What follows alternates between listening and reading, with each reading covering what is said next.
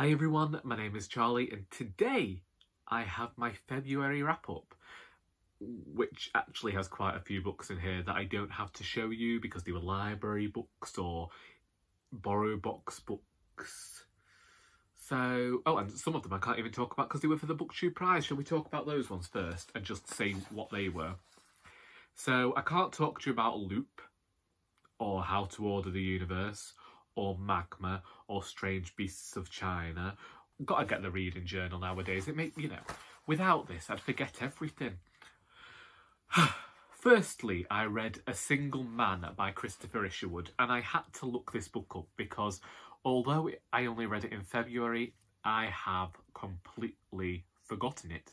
And then when I was reading the blurb, I remembered this book. I thought the writer wrote poignantly.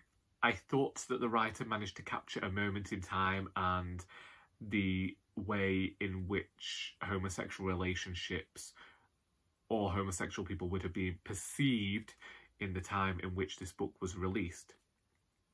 I can understand the importance of this book. However, it also left me feeling cold, and I didn't really care for the book in the end. I just felt like it exists, but it wasn't necessarily a book for me. It wasn't written in a style that I personally could engage with. And once again, in terms of reviews like this, it's not me saying that this is a bad book in any way. This is a book that is seen as a classic, and there are tons of people who have adored this book and it has become incredibly meaningful to them, and this isn't to detract from their experiences. Personally, it wasn't a book for me, and that's okay. And if I could remember it, we would be able to have a much more thorough discussion about this text. Next, I read my own book, Our Doris, and this was just in terms of getting it ready to edit, and there was a lot that needed editing, including page 89, in which I accidentally spoiled the conclusion to the first part of the book, but that has been changed. Then I read Giovanni's Room by James Baldwin, and again, this was written in a rather, to me, dry writing style that I didn't particularly care for. Indeed, the reason that I read much fewer books this month than in January is because the books that I started this month with proved to be books that I did not want to pick up. And unfortunately, that's how I felt about Giovanni's Room. I did not care for the writing style. I felt as though the plot, what little was there, was not really explored well, and it was a bit too chaotic and all over the place for my liking, and thus I didn't like it.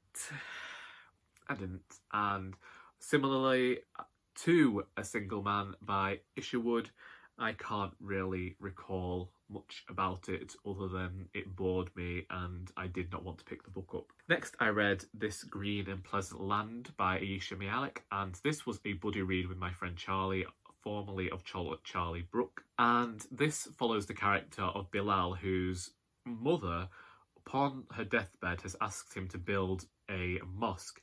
He lives in a rather conservative English village, and this book brings him choosing to build this mosque brings out the worst in people and shows how white people, especially conservative white people, can be accepting of minority groups only if those minorities almost anglicise themselves and try to prove their whiteness.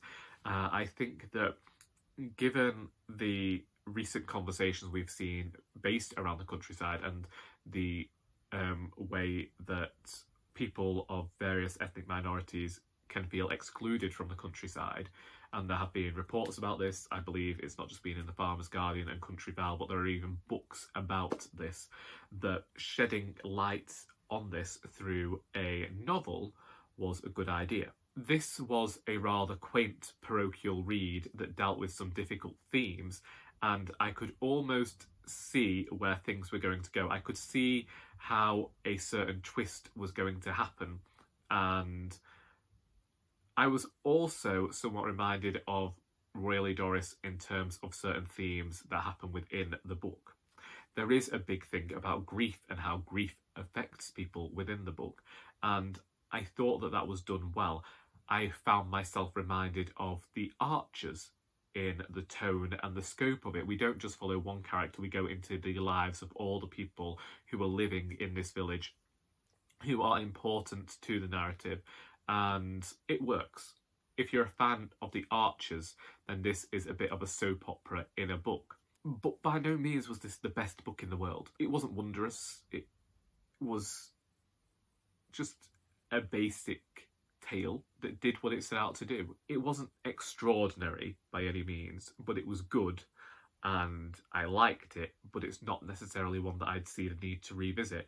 I think that the themes the author was discussing were explored well, and I was glad to see them put down in fiction. Was a bit basic, and I felt like the climax and resolution came out of nowhere to try and wrap up the story, because I feel as though it had got a bit too unwieldy for the author to properly figure out, and that will come with more experience, I think, and being able to tie all these threads together will come with time. I think that the skill and craft needed to do this resolution well was not there yet. Then I read An Experiment in Love by Hilary Mantel, which I'm not going to review here because I did an entire blog about it, but this was another book that I did not care for. Indeed, February was filled with books I didn't care for, so if you didn't realise 10 minutes in where this was going, you should know by now.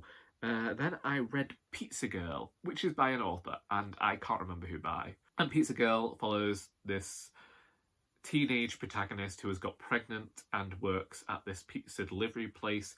One day this woman rings up and she's moved into the area, and her son desperately wants a pizza with pickles on it. And this begins this girl developing an obsession with this woman, and because of how terrible her own life is, she decides that this woman's life must be terrible as well. It's a very fast, energetic read that wasn't for me, was in a style that I don't particularly care for either, but I can understand why it would have its fans. I think that had I been about 10 years younger, I might have enjoyed this book then, but now I just felt like the book just felt a bit adolescent for me. It didn't work. Maybe it should feel adolescent because it's a teenager talking, and I don't know, I don't understand it. I did not care for it. The author had a lot to explore, and I think that sometimes you can explore a lot in a short piece of fiction, and I think that what the character was going through had to be explored in this very fast manner in order to keep up the momentum that the author was creating. I just didn't feel like any of the characters had much agency or much going for them. And again, this was one where it was a tale of grief and how grief can make people behave. But I don't know whether it worked. Then I read The Gunslinger by Stephen King, which is the first book in the Dark Tower series. I did this because I was wondering whether to get rid of all the books I have by Stephen King. I started reading King in 2018 and I read a few that year and haven't read any since. I got this from the charity shop alongside the rest in the series and hadn't touched them. Started reading this because I'd heard that it was a bit like a Western, and I was enjoying the way that this book started. I don't particularly like where the book ended, so I didn't go on and read the second immediately. This one follows someone called Roland, I think, and Roland is the last gunslinger, and in the beginning he ends up going to somebody and starts telling his story, and you get to see stories of people who must have been important to him in the past, and I like this because it did lend itself well to this Western style of storytelling of tales within tales. I like that in a book. You don't really know who this person is pursuing is, and I think that this is, in terms of the style of writing, I think that I liked the way that King wrote in this book. and I liked the small bits of mysticism and magic that were included alongside the tale that King was telling, which could be a traditional Western. And having read the introduction, I understood what the author was trying to do. It made sense to me almost, because oftentimes fantasy fiction in England is based on where we came from in the past and the mythology of our own past. And America has a lot to do with the almost cowboys style-esque type thing. Also, it was the fact, what was it he said? Let me find it. He said he was inspired by The Good, the Bad and the Ugly. The Good, the Bad and the Ugly is one of a few westerns which I will give the time of day to.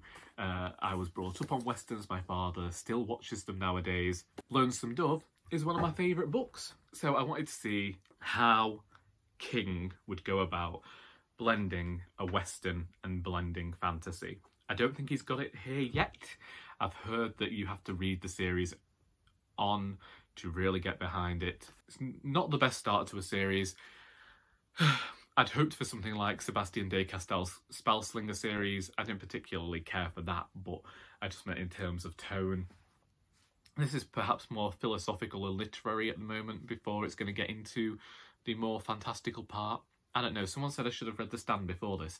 I went to my library to get The Stand, only to discover that 2 days before deciding that I wanted to read that book, they got rid of their entire horror section, and the book that I wanted to read had just been shipped off to Chester, and they won't be getting the horror section back.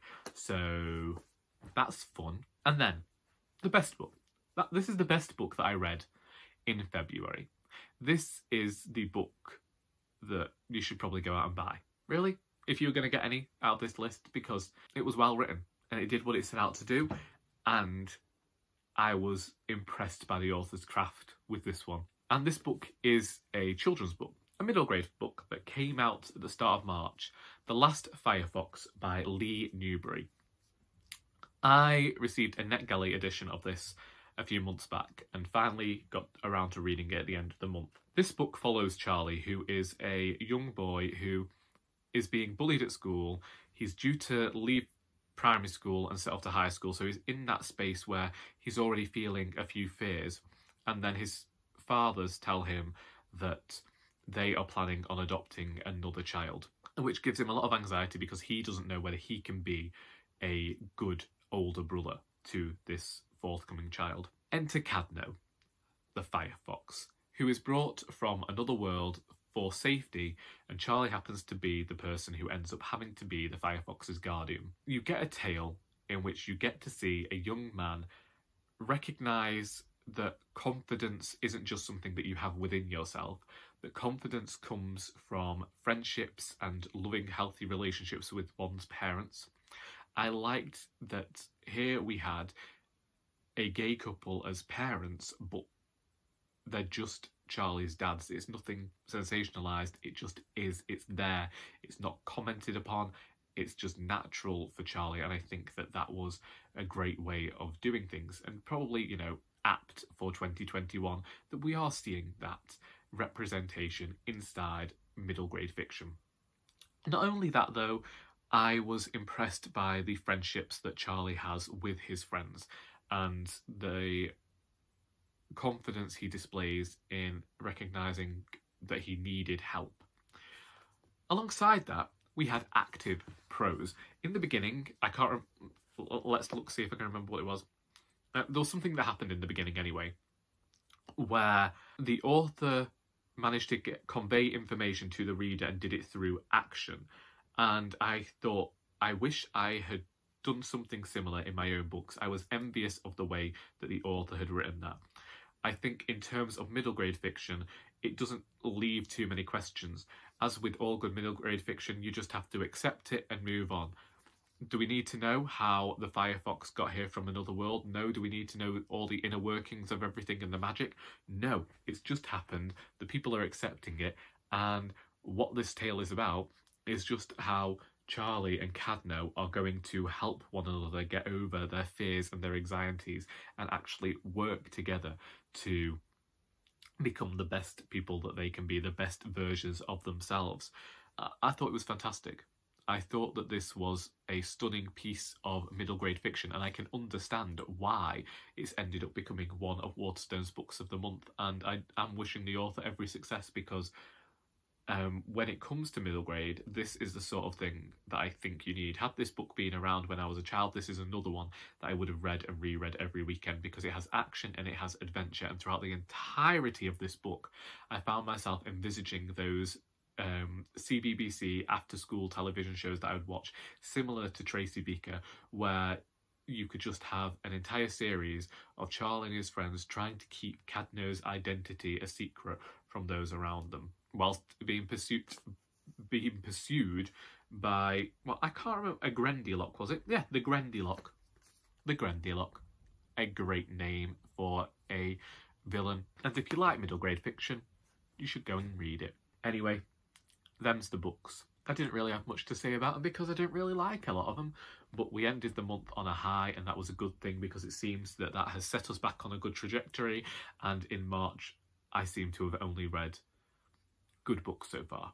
So, if you've read any of these books and would like to discuss them in the comments, please feel free to do so. I hope that you have enjoyed this video, and until next time, that is all.